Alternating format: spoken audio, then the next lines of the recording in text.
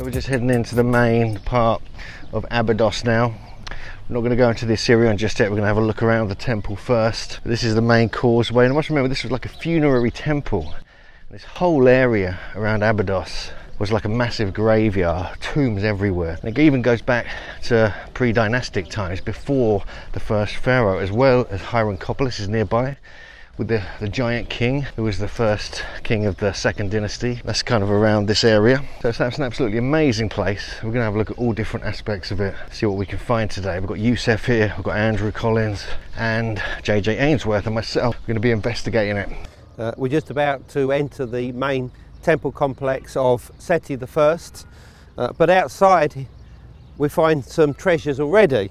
There's a couple of pillars here, one of which is recycled from a much larger block that's probably rectilinear in appearance, that was clearly covered in hieroglyphs, certainly on one side of it, and they've reconstituted this stone to create a circular pillar. But what's so interesting is that the area that they've kept relates very specifically to the god Thoth, which they've kept. They could easily have just destroyed that or blanked it out or whatever, but no, it was obvious that the god Thoth, who was the god of the moon, the god of writing, was considered to be important here enough for that pillar to remain as it was. Now, whether it was covered up or not, I don't know, but certainly they felt it important enough for the image of Thoth to remain as it is in the centre of this base of the pillar.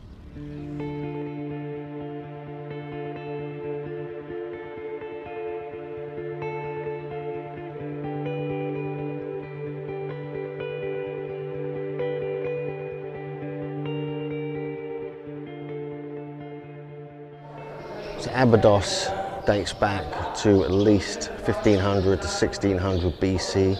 It was built partly by Seti I, but also Ramesses II, who was his father.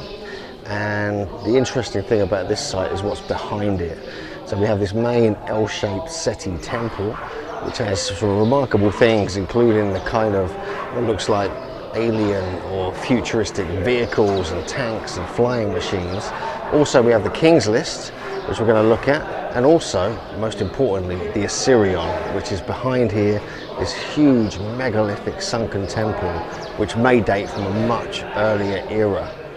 So this is one of the most interesting places. It's about, 90 miles from Luxor. North of Luxor is 30 miles north of Dendera, and it has got this energy about this place. This is also the place where Dorothy Eady, or Seti, who was born in 1904, and she was this English lady who banged her head when she was like 4 years old and basically died and came back to life and started having all these visions of her life here in Abydos and ancient Egypt. And the story goes that she remembers her past life, and it's one of the most compelling stories regarding reincarnation that I've ever come across. I've read her book, I've researched her life, I got interviewed about her for an episode of Ancient Aliens or the Unexplained, and there's something quite remarkable about her story because it really does have a lot of truths in it. I mean, one of the things that stands out is the whole idea that she actually had a kind of life here. She described the gardens that once existed on the south side of the temple. They weren't even discovered during her life, until the very end of her life. But she clearly described them, and eventually they found proof of them years later. And she was even involved in the excavation. And so she was a remarkable woman. She became this top Egyptologist, draftswoman. She worked with all the top archaeologists. But also, she kept reminding everyone of her story of her past life, where she kind of fell in love with Seti. She was like a commoner girl of the local area. Her father disappeared, went into the military. Her mother was a vegetable seller, according to what she was, her story. And so she was kind of remembering all these details of her past life. She ended up committing suicide because she fell in love with Seti. They were about to have an affair, but it went against all the rules of her priestly training which she was having at the time. And then she died with such trauma. Her past life, when she remembered it in more modern times, came to fruition. It made this incredible story. Now, she wasn't claiming to be anyone like Cleopatra or like Nefertiti or anything like that. She was like a commoner girl of the local village who just happened to have this connection with Seti and this temple where she lived and worked and spent her young life many thousands of years ago. Just up behind me here is the famous kind of block with these hieroglyphs carved that look strangely like a tank, an aeroplane, a kind of flying vehicle, a helicopter, and other kind of instances of modern kind of transport technologies, even like futuristic ones that haven't even been invented yet. So what is going on here? Is this an actual kind of future memory? Was it some kind of vision of the builders, or was it people coming back from the past? Or is it just what archaeologists and anthropologists say, that it's actually just hieroglyphs carved over other hieroglyphs, which coincidentally create all these very strange vehicle-looking things on one particular stone? So the jury's out on this, but the ancient astronaut theorists and the alternative thinkers believe it could be some indication of something quite remarkable going on and recorded here at Abydos. This is the very famous king list to be found in the temple of Seti I at Abydos. And you can see here the king himself gesturing towards the different cartouches that represent each of the different kings, from the very first one who ruled at the beginning of the first dynasty, Nama, who's more generally known as Menes in Greek, all the way through to his own father. And you know, for him this was almost like a record of time, and I think this is what this figure in front of him actually symbolises, because he's got these two scrolls in his hands, and presumably these are probably papyrus scrolls that are actually recording this information down. But on the other wall we've actually got even more of these hieroglyphs, so it isn't just simply on one, but it's everywhere. And what's interesting is that we have on the ceiling more cartouches, but they are interspersed with stars, the classic five-pointed star that's found in ancient Egypt.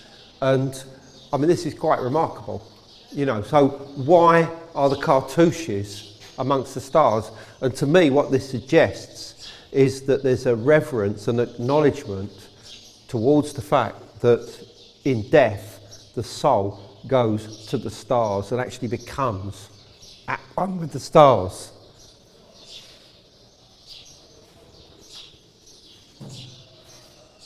On the wall behind me we have the king list of Seti I in his temple, that goes from Menes, the first king, right the way through until his own father.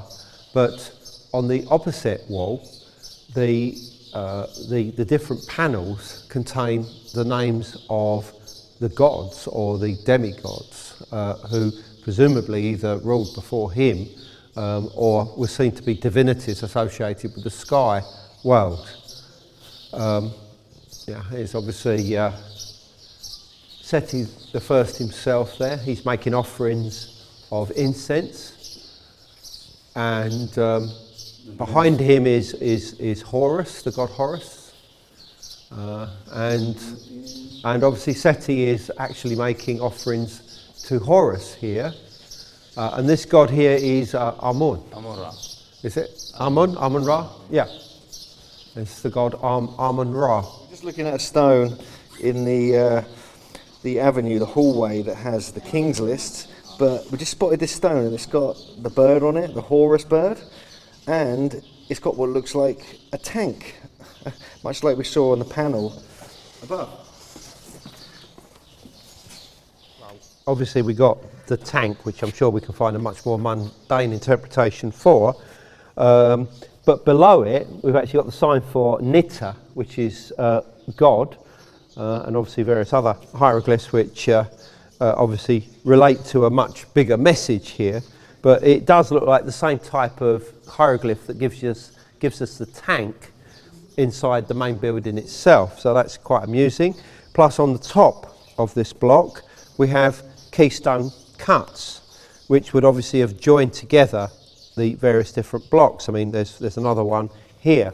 So these are like these bow tie like you know, joins that would be used to bind together lintels in particular. We found them at Hawara, for instance, which was 12th dynasty, but of course they can be found all over the world. You know, we've seen them in Peru, we've seen them in Cambodia, and I know that they're in various other countries as well. Was this independent development, or independent invention, or was there some kind of contact between the different cultures involved in the use of these keystone cuts?